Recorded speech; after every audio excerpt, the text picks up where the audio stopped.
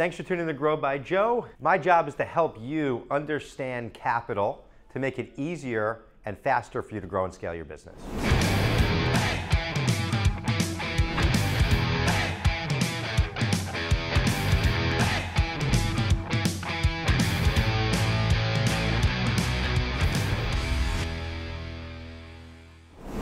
So this is a great question. People always get confused by this. The SBA 7A or the 504, what's the difference? Which one's for me? How do I use these things? How do I get these things? Typically the SBA 7A, very simply, is a 10-year working capital product. You don't have to have any real estate. You can use it if you own a business already to do improvements to the business, pull out working capital to grow and scale the business. Or there's the 504, which is meant for real estate or big hard assets and stationary machinery. You can use it for those big equipment purchases, but mainly people use a 504 for real estate purchases. It's a 25-year repayment term, and you only have to put down 10% in order to go purchase a piece of real estate for your business. So let me explain some of the qualifications and things that you need to know for each one. So typically, just credit score wise, most lenders will want you to have like a 680 FICO score or higher. Some will go down to a 640, a 660, but typically it's a 680 credit score or higher. What's really great about the SBA 7A product is you can use that to purchase a business, even if you don't currently own one. So if you don't currently own a business, you need to have some sort of a decent resume that explains, hey, here's why I think that I can own this business. Like, I've been working in this industry for many years, I'm very familiar for it, I went to school for it, something to that degree. If you get past that, you need to put down 10%, and you only have to put down 10%. So if there's $1 million business, you put down $100,000. You will need in the business that you're buying the last 3 years of tax returns, you'll need your 3 years of personal returns, and you'll need to complete a personal financial statement. The business that you're buying will need to be profitable, and it'll need to be able to support the debt that you're taking out from the SBA to buy that business. There's some different calculations and ratios and a number of things that go into that, but just need to understand that business needs to be profitable and to be able to afford those debt payments. So you can use it to buy a business if you don't own one. If you currently own a business, you can also use an SBA 7A to buy another business.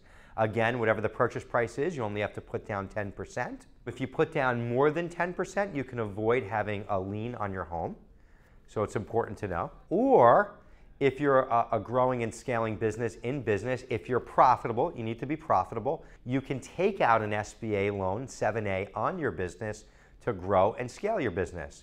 The SBA is going to want to understand that you're putting that money to work in a good fashion. So for working capital, for technology, for improvements to the business, for hiring, and they may want a plan that you present for what exactly it is that you're going to look to use the funds for. But again, the SBA 7A, you do not need to have any type of real estate attached to it. It's just based on the business and the profitability of that business, to keep it really simple.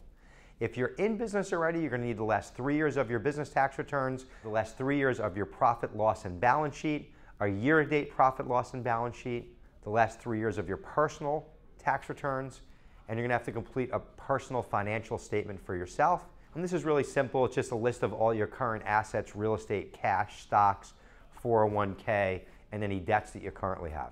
Now let's move to the 504. 504 is a great product used for real estate purchases, 25-year repayment term. You own a business, you're looking to buy a building. You're going to need 3 years of your business tax returns, 3 years of your personal returns. The same thing, last 3 years of your profit, loss, and balance sheet, and your year-to-date profit, loss, and balance sheet.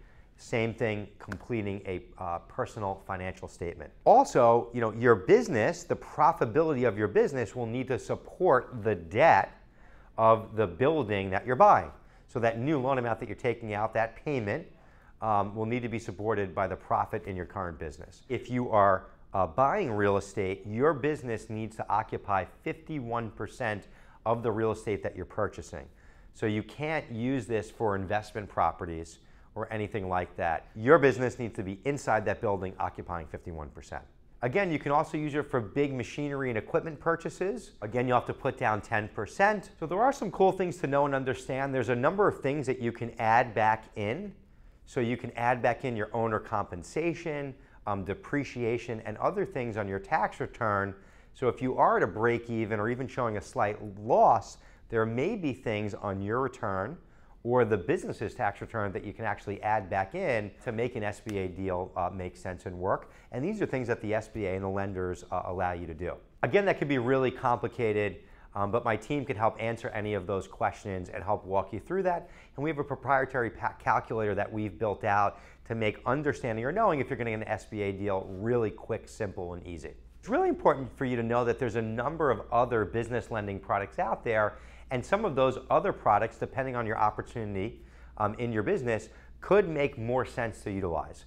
So if you are debating on what financing option is right for you, or you want to know your options, or just simply have some questions about anything I spoke about in this video, check out that link below, get connected with my team. We've helped secure over $2 billion in funding for business owners just like you, and my team and I have completed 27,000 transactions. We're happy to answer any of your questions anytime. Thanks for checking out this video. Keep doing what you're doing and keep growing.